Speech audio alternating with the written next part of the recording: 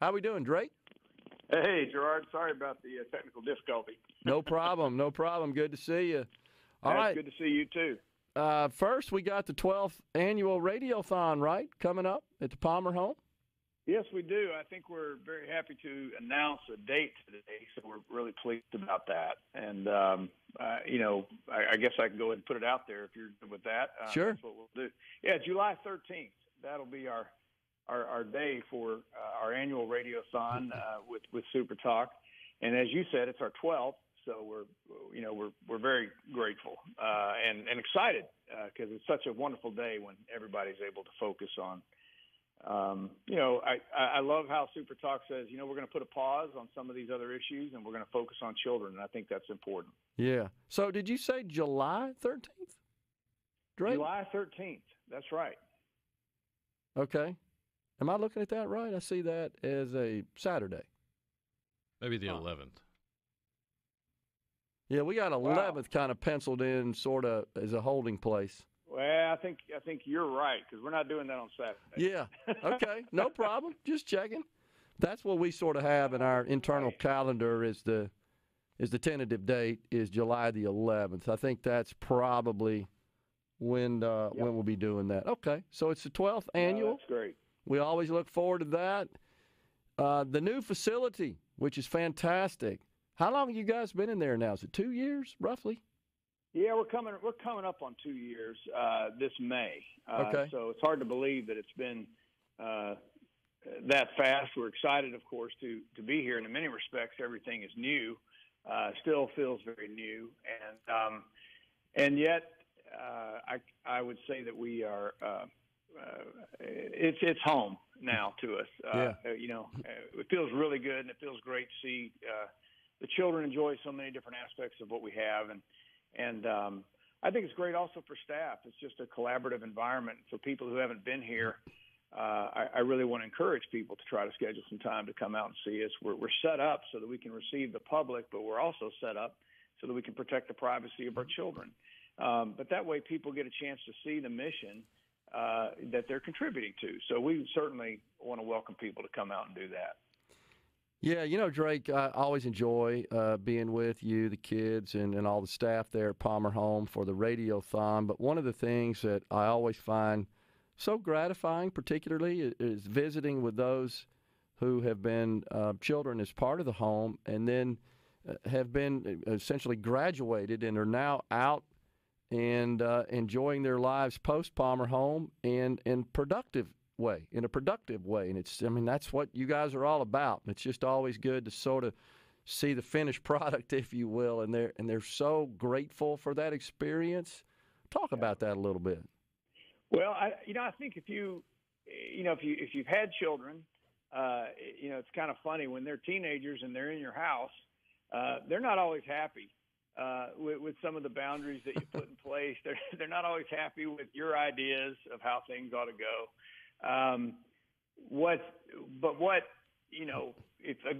If you've raised children, what you do experience is as they get older, they laugh a little bit when they look back on, oh, now I understand what you were trying to do. Now I see what that is. Well, because some of those principles pay off. I don't have to tell you about some of the cultural struggles that we're seeing out in the world today. They just seem to be everywhere.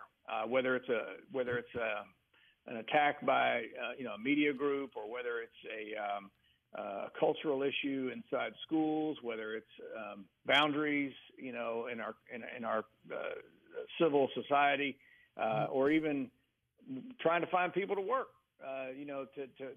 to stay after some of the things that we do. Well, those are core principles that we run into with our children when we begin to teach them what life can be about and what it should be about. So as we coach some of those things and as we introduce those things, it is extremely rewarding to see children as they get older and they begin to embrace life with their first job. I had a wonderful text from a young man who's out in the world working hard. It came from him yesterday, and he used to be with us. And I'm just so proud of him because he's chosen to live just a productive life. And, he's thankful to Palmer Home for the part that we had in it. But ultimately it's on that child and on that young man and young woman to make a choice to live the way that they want to live and do good things. We're just glad that we get to be a part of it, and we invite everybody in Mississippi to be a part of it too. Yeah, absolutely. So what about the great folks that give their time and become parents in the system? I mean, they're always so fun to talk to, and they're so committed to what they're doing, and it seems to be a rewarding experience for them as well.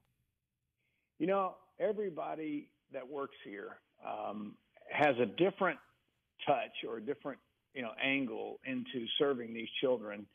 And I think just like the house parents that you referenced, if you're a school teacher and you're helping a child break through for the first time, or if you're a volunteer and you're a tutor and you see that happen, if you're a counselor and you're working with children who've had a complicated background, but you see them begin to, have a sense of peace about themselves and begin to feel good. But if you're a house parent and you're living with these children every day, and you see them come in and, put their books on the table, and they learn how to put clothes away, and they learn how to, what are their interests, what are their games, that's an especially close opportunity to build a bond. And we're just grateful that everybody here understands that our responsibility as a team is to look at this child from lots of different angles. We call it the whole child. Right. So we're looking at their emotional needs, educational, physical, spiritual needs, talking with them about what does it mean to even understand who God is or talk about that topic. So everybody has a chance to be involved. And our hope is that our collaborative effort will give them the very best opportunity forward. So I am so proud and thankful for the great people who work here at Palmer Home. They really put in extra effort. They could be other places, no doubt, but they come here and they work here, and we're super, super grateful. So let's talk about the financing mechanism that powers Palmer Home. You receive no money from public sources. Is that correct? That's correct. Yep. For 128 years, we haven't taken any federal money, and we haven't taken any state money. And I think the determination from the very beginning, and even today, I can certainly, speak for the board to say our commitment is to be privately funded. And that gives us the greatest opportunity to serve children directly, to avoid any unnecessary bureaucracy. I understand there's a time and place. We're licensed by the Department of Health here in Mississippi, and we're happy to have a great relationship with them, and we work together. But the bottom line is that we want the freedom to be able to serve and help children the best way possible. We want to be able to take them to church on Sunday. We want to be able to pray around our table. We want to put them in the best school that we think is appropriate. We want to bring them home if we need to teach them here. We just are grateful that people who fund us, whether it's $5 or $10 or $500, bottom line is you're perpetuating an opportunity for children to experience the focus of people who believe in certain values. And that's what we'll continue to do. It's what we've done for 128 years. Yeah. And I think we have to agree that Mississippians are generous. They open up their wallets. And certainly when we have the Radiothon, we see that all day when we're on site. All the shows are. And it's incredible. And I think we broke a record last year, and I'm sure we're on our way to breaking another one this year. I think we are. Every year, the first year we did it, I think we were $40,000 or $50,000, and it was exciting. Yeah. Last year we did, I think, and check my notes here, $365,000. Yeah. So we've come a long way, and I think you're right. I think we can break that record this year, and I do think it's for what you just referenced. It's the generosity, it's the heart. It's not about the amount. Yeah. I think it's just that anybody who wants to participate in something good. Look, you are in the news. There's a lot of heavy-duty negative out there. Yep. If you want to get positive, donate and be involved with Palmer Home. I agree. Well, we look forward to it. Drake Bassett, President, CEO of Palmer Home. Thanks, Drake. See you soon. Great to see you, Gerard. Thank you. You bet. We're coming right back, folks.